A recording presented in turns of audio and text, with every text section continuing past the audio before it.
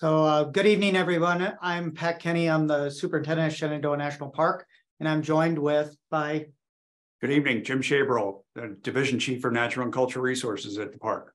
So thank you for joining us tonight. We're here to talk about the changes that we're proposing for the backcountry camping permit program in Shenandoah National Park. The idea of this program is to improve the information that we gather about the use of the backcountry. And as we've also laid out, is there would be an additional of a recreational fee added to the program that would help support the program.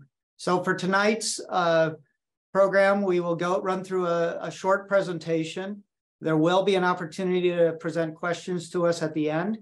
You can utilize the chat feature to do that. If you're not familiar with Zoom, you may need to move your mouse around a bit to get the control panel, and there'll be a chat button that will appear. Oftentimes it's at the bottom of the screen. All of the slides that you're seeing tonight are numbered. So if you want us to go back to a particular slide in your question, we can reference that slide and bring that back up so that we'll let you, so we can show that information.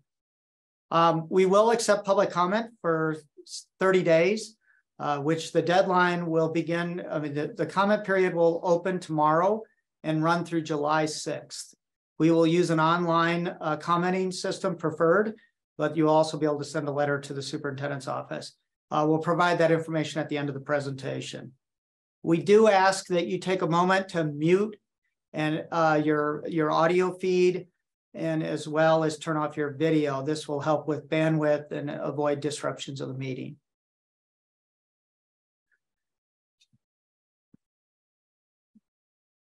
So as I mentioned, there are a few goals that we're looking to achieve with the changes to the backcountry camping permit. We are looking to create a more modern system. We are still a paper-based system. We're looking for it to be easier process for both the visitor as well as the staff that are trying to manage the backcountry. We believe the system will increase visitor safety through having better information available to us to know where people are. And it'll allow us to have a better opportunity to protect the park's resources. Again, we'll be able to gain timely, accurate information for the management of the backcountry.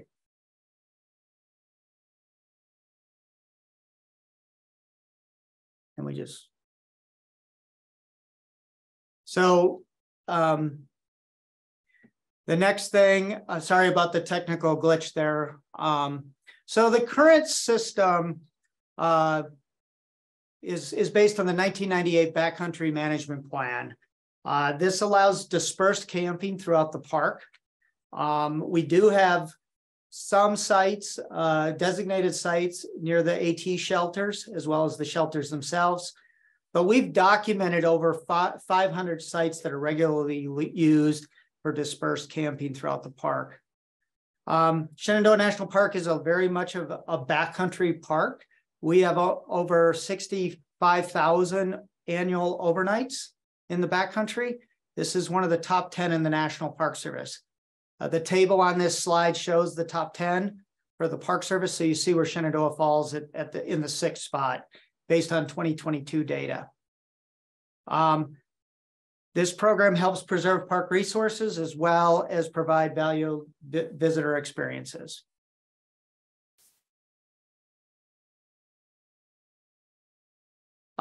The current system, how we currently manage things, is a permit is needed for all backcountry camping. The permits are free. The permits obtained in person, either at a or at one of the visitor centers or entrance stations. There is self-registration, and we do have the ability to do them online currently. A camping permit allows for 10 people to be in the party, as for a total of 14 days in the backcountry. The permit does not do anything. There still is a requirement to pay the entrance fee to come into the park. So back in 2021, we came on and talked to the public about several fee-related and permitting changes in the park. We introduced the concept of changing the backcountry camping permit fee. We talked about utilizing an online permitting program called recreation.gov This is a nationally available reservation system that the National Park Service, as well as other land management agencies, use to managing these types of activities. We talked about eliminating the paper-based system, the hang tags that many of you might be familiar with. It's a very antiquated system to do this. It's very intensive, staff intensive to manage those. We talked about requiring a fee. We talked about the fees being in the $20 to $30 range. And we committed to coming back to you with more details. And the park has definitely given that some more thought. We did take comment on this. Some of the highlights of the comments that we received in 2021 was this would be challenging for long distance hikers, through hikers on the AT, that we shouldn't be implementing this during the hiking season, that it should be more in an off season if we're going to implement something like this. And there were concerns expressed about having a fee added at Shenandoah National Park. I'm going to turn it over to Jim to carry on with some of the presentation to give you a little sense of where we're going in the future. Thank you, Pat. So our existing challenges that we have in the park, as Pat alluded to, the permit system is paper, so it's labor intensive and fairly slow for getting accurate data and information about visitors and camping. We can't respond very well to the visiting public with regard to emergencies. So if we have a wildfire, an overdue hiker, those kind of things, it's hard to find people in the backcountry with this system. It's costly to deal with the paper. So the paper has to be retrieved. We have to do data entry from what's on the tag and then create a database system and maintain that database system over time. So it does cause a bottleneck for education, trying to connect with permittees and get a better feel for what the park is about, backcountry rules, those kind of things. We don't have that connection with the visitor very well, especially through self-registration processes. So the impacts, and you can see a couple of pictures on this slide, some of the troublesome impacts that we have. Illegal fires is a very common practice. You can see the firing in that bottom picture. We remove fire rings in the backcountry. The upwards of 150 to 200 fire rings each year are removed in the backcountry. So routinely we have backcountry fires, and occasionally some of those get out of hand and we have wildfires as a result. So that's a challenge. Trash, like you can see in the upper photo, just people leaving and not practicing leave no trace ethics, kind of making a mess of things, chopping vegetation trees, damaging vegetation trees, leaving food for wildlife, all those kind of things. Sorry. So what are we talking about as far as this system tonight? So you can see in that top box, the two, that white bar, the first topic is reservation fee and then recreation fee. So that's the way the fee is split out for the user. But the combination, of course, is $15, $6 and $9. So you can see the bottom bar across the page talks about for one person, it's $1. For two people, it's $24 and on up, as you can see the costs for a larger group size. For comparison, if we look at that $2 at Shenandoah, what we're proposing is $24 for two people for a permit up to 14 nights. Prices in other parks, Great Smoky Mountains, that same kind of ticket or that same kind of permit would be $32. If you're a long distance hiker in the Smokies, it's $40 for an AT through hiker. At Olympic, it's $38 for that same price point of two people, 2 nights, and at Mount Rainier, $26. So you can compare that with what we're proposing tonight. I apologize, I keep going in the wrong direction.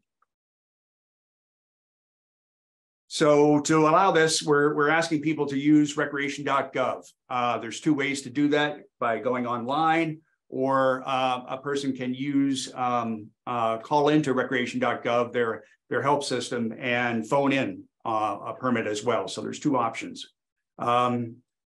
We're planning enhanced web planning or trip planning tools on recreation.gov and on the park's webpage. You can see off to the right about backcountry trip planning. We're with this system and what we're proposing tonight, there's no changes to the existing backcountry camping rules, regulations, none of that. This is all about the permitting system and not, it doesn't affect camping. So where would this money go? What would it fund? Increased backcountry patrols is very important. We've gotten lots of feedback about how people in the field can help and provide education to visitors, trip planning in the field real time, to help park resources as well. There's areas that need rehabilitation, and we're intending to pay for that through this funding. Also, education is leave no trace. So you saw that picture earlier about the garbage in the backcountry, trying to talk about leave no trace and the ethics behind that. Trip planning tools, I mentioned that earlier, both on recreation.gov and on the park website. Also addressing the campsites that are out of bounds, what we call out of bounds. So roughly 60% of the sites that we've inventoried in the park have some type of issue. It's too close to a trail, too close to water, too close to a building, those kind of things, or they have a big footprint. And then the last piece would be to help maintain the sites and facilities in the backcountry. Trail maintenance, whatever it may be, has a cost. So the rules, you can see with this new permit system, of course, there's a continuation on the need for a park pass or entrance fee. That doesn't change. It will be required. The next question would be, can I make a reservation? When can I do that? So you can do it the day of, say I'm going camping tonight, or 90 days in advance. That system will allow that to do it when you make your reservation. Our permit's refundable. So the two pieces of that fee that we talked about, the $9 per person portion, can be refunded if you cancel in advance, up to at least 72 hours notice. And then the modification of the permit. You can modify that permit on recreation.gov, and you can change everything but the start date prior to printing and saving. So you'll have to get some experience doing that. And you can modify, you cannot modify the permit once it's printed and saved. So we're just going to go through a couple pictures, screen captures of what recreation.gov would look like. Here's an example where you'd get on the park page, you'd get onto recreation.gov, find Shenandoah, and find backcountry permits. And you'd get a screen like this. You can see on the right side of the screen, lots of helpful links about backcountry camping, suggested trip itineraries, those kind of things. So again, having information available for the camper is important. So this is the next screen. This is the example at the top of the screen in the gray box, that gray section. You can see Appalachian Trail starting, ending at the boundary. So if you're a through hiker or a long distance hiker using the AT and passing through in the park, this would be the first step on the process. And you would identify the number of days that you would need that permit. And it's pretty simple for the through hiker. The next page is just to start entering your details of your trip, your name, your address, those kind of things. And if you have recreation.gov saved on your computer or an app, you can have all this automatically populated for any time you go into recreation.gov, that information would save. So another itinerary would be one of the 3 districts in the park. This example shows the North District and the different areas, the different zones, as we call them, within the park that you would choose from. And so you would choose North District, and then, for example, pick one of those. And in this case, it would be the AT Thornton River Piney Little Devils. It's kind of a loop system. And that the number of trails, the different types of trails that are in that section, in that zone, and some important information you would need to know. The map on the left, the pink map with the zone sections, will also be available for the user to figure out where they're at within the park. And there'll be additional maps where you can search for your trip planning on recreation.gov. So where do we go from here? So we're going to use the input in the next 30 days to inform what we do as far as next steps on backcountry camping. So we want your feedback. The timing, we won't make this effective until early 2024. So regardless of the decision and how we go about this, early 2024 would be when this would go live. So the public comment is open now, or open tomorrow through July 6th. And you can see the link in blue where you can find that. It's also on some press releases if you've seen those, or you can mail these if you're interested in writing a letter to the park superintendent. You can mail it at that address below.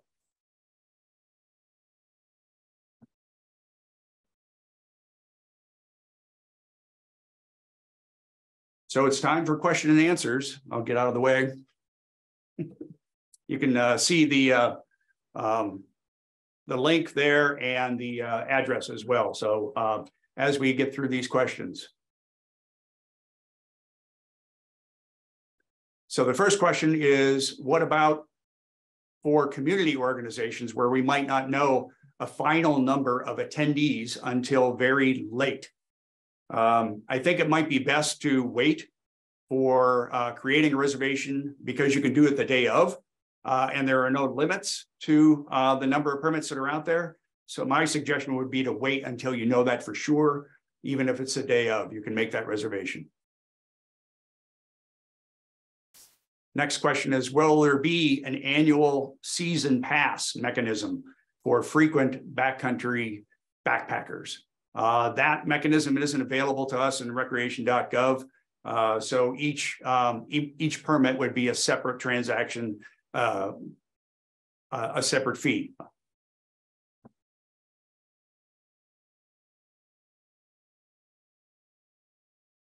Next question. Will a carrying capacity be introduced on each trail, limiting the amount of backcountry camping users for each trail? That's not what's being proposed tonight. What we're talking about is just trying to automate and make a modern system for campers where there's no limits within the park, annual limits park-wide or by zone or anything of that nature that we're proposing tonight. What we're talking about is just automating the system. These fees would help pay for dispersed site maintenance, et cetera. How is that funded now? We use a variety of sources of funding for management of the backcountry, but truthfully, the backcountry has suffered for the lack of funding in recent times. So this mechanism will create a fund source that will help us support the backcountry management. Any pricing for students or military? No, under this system, there would not be any discounts that you might see at like in the entrance station fees. This was strictly a user fee for camping, and the fee structure that was outlined early in the presentation would apply to everybody.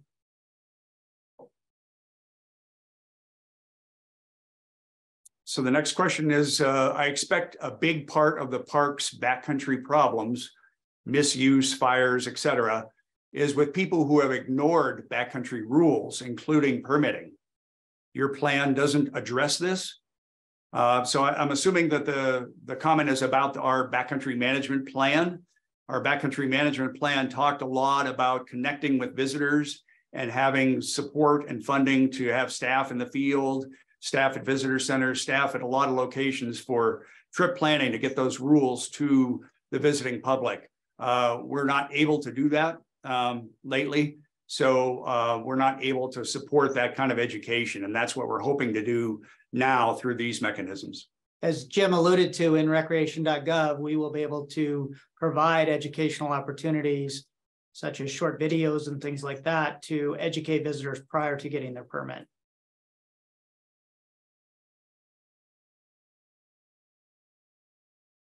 Could you enable using recreation.gov without any fees? we could eliminate, we cannot, the reservation fee is required to use recreation.gov. Recreation.gov is a private entity that is contracted by the land management agencies. So we could not collect, we would have to collect at least the recreation or the reservation fee, the $6. However, that does not generate any sort of revenue that would help support the backcountry, which I would believe is really important, that we have some revenue coming off this program to support the efforts. It's sort of like camping in the park. If you use our campgrounds, you pay a fee to use our campgrounds. So camping in the backcountry would also require a fee. Next question is, will a printed permit be required to be carried, displayed, or just having an electronic permit on a phone be acceptable? Either of those mechanisms are acceptable. So we'll be asking visitors to, one way or another, or maybe both ways, to be safe. Save it on your phone, save it on whatever your person, whatever you're carrying, have a paper copy if you want to print out, just as long as you have mechanism to show that you have a permit. Oops.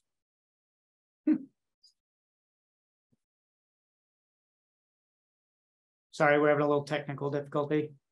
Are there any projections on how much revenue this would raise per year? So when we look at it, we're issuing between 9,000 and 10,000 permits annually.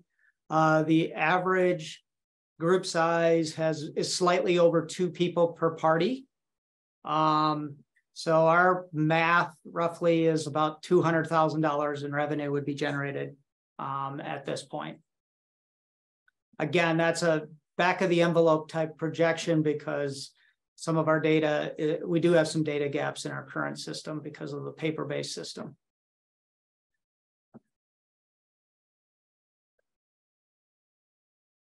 An alternative would be to raise the park entrance fee by a certain amount to raise the same amount of extra revenue. How much would it have to be raised to do that?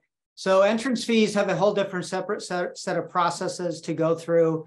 Those are controlled at the national office of what level of tier park you are. We are currently a tier 2 park, so we charge $30 per carload. There's a schedule for that, but in general, there are some of the larger, more iconic parks do have a $35. So that's the maximum right now that's allowed by under that process. Shenandoah has been identified as a tier 2 park for entrance fees. Will fees apply to persons doing volunteer work in the park? How to designate these? Volunteers would not have to have a backcountry permit. If they're working in a volunteer capacity for the park, under the supervision of park staff doing park work, they would not need a backcountry permit.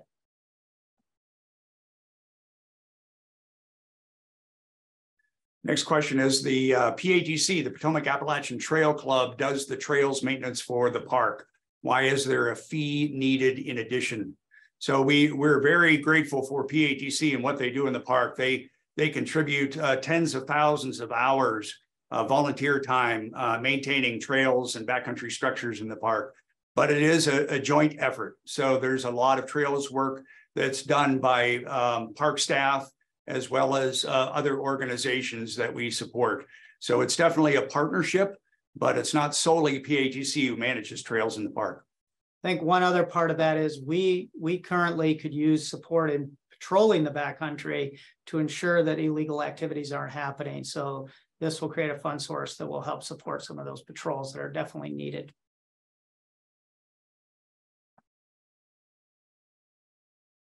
Will all other methods be removed for obtaining a permit once this is implemented? Yes, we will move to a completely online or phone-based system using rec.gov for our backcountry permits. No longer would you be able to use the self-registration stations. Recreation.gov is very user-friendly. They have an app for phones. It's fairly simple to use. As Jim alluded to, you can create a profile in rec.gov. And once you build that profile, it's quite simple to book a campsite or a backcountry permit. The idea of this is to make it more efficient, get real-time information about who's in the backcountry, and recreation.gov is the tool that we're directed to utilize to do that. Next question is, will there be any type of physical tag to carry similar to the current system? So again, all we need is some type of evidence, some kind of proof that you have that permit. So it could be just a saved picture on your phone. It could be the paper copy that you carry with you, whatever type of evidence that says you have a permit from rec.gov. But the existing hang tags would go away. Right. The backcountry hang tag permits were notoriously inaccurate.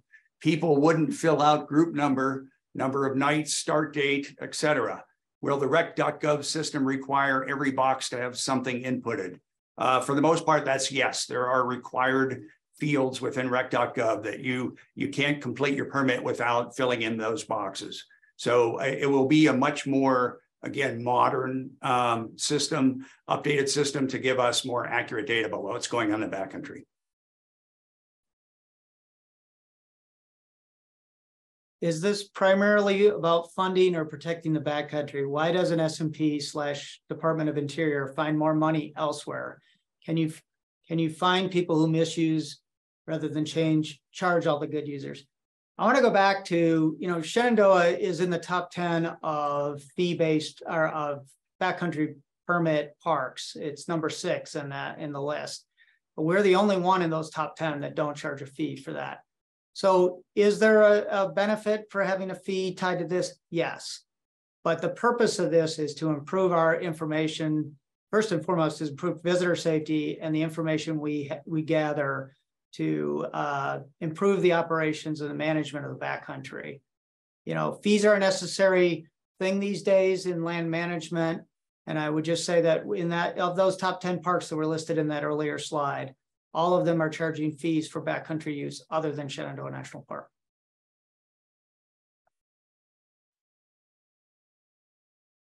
So it looks like that's the end of our questions. As far as what you can do next steps, again, we encourage you to give us some input. You can go to that URL that's on this page, and you can find that on the press release as well. And then a lot of information we're going to post on that Pepsi site, on that URL site, in addition to the park's website. So we're going to have information about frequently asked questions. We're going to have information like this presentation, which will be available for your viewing, and additional information that could be helpful in your understanding of what we're proposing today. So that'll be available tomorrow, midday or so, by the time we get it posted, uploaded, and working. And again, you have until July 6th for that comment period. So we want to thank everybody for participating tonight. We really appreciate it. We know that there's a lot of people that really care a lot about Shenandoah National Park. Again, our goal here is to improve the park and make sure the park is here for future generations. I think changes to any sort of system like this are difficult, and there'll be some transition periods if we move forward with this. But I think it's important to recognize this is a very typical system for use for backcountry management throughout the Park Service, Forest Service, the Bureau of Land Management. Again, our goal is to protect park resources, provide better information to visitors, improve the visitor experience, and overall ensure that the backcountry here is available to future generations that's in good shape. So thank you again for coming tonight. We really appreciate your interest in Shenandoah National Park. Good night.